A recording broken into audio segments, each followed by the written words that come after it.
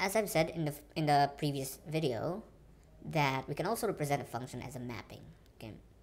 So here we're asked, which of the following mapping diagrams represent functions?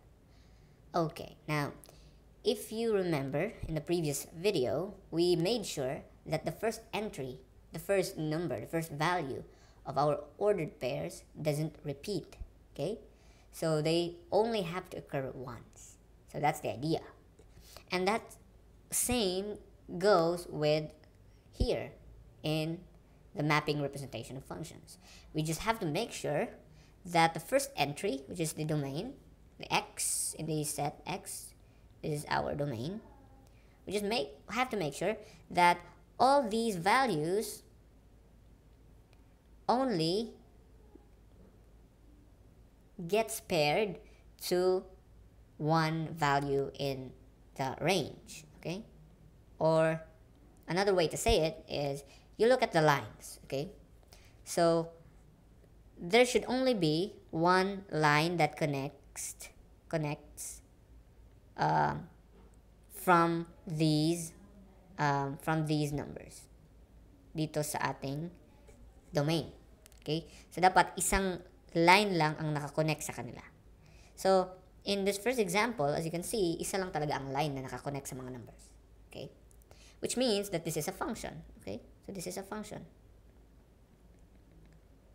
Because if we rewrite ito, pwede siyang i-rewrite into a set of ordered pairs. So mangyayari, ganito ang mangyayari. So 1 is partnered with 3. So mangyayari, set 1, 3.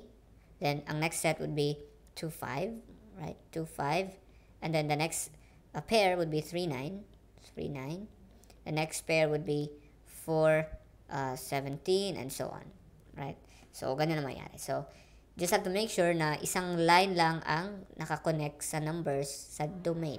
So that's it. So tingnan natin ang second example.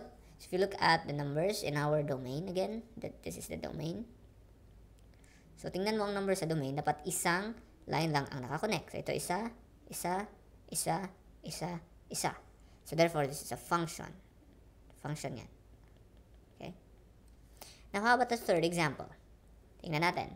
So if you look at the number 7 in our domain, you can see that there are actually two lines that connect from that number, which means that this is not a function. Okay? So this is not a function because you can't have two lines that connects to one value in your domain. Because that means that this number has two partners in your range, right? You have two partners. You can't have that. Hindi yan pwede sa function. So dapat sa function dapat isang number, isang partner lang din doon sa range. Okay?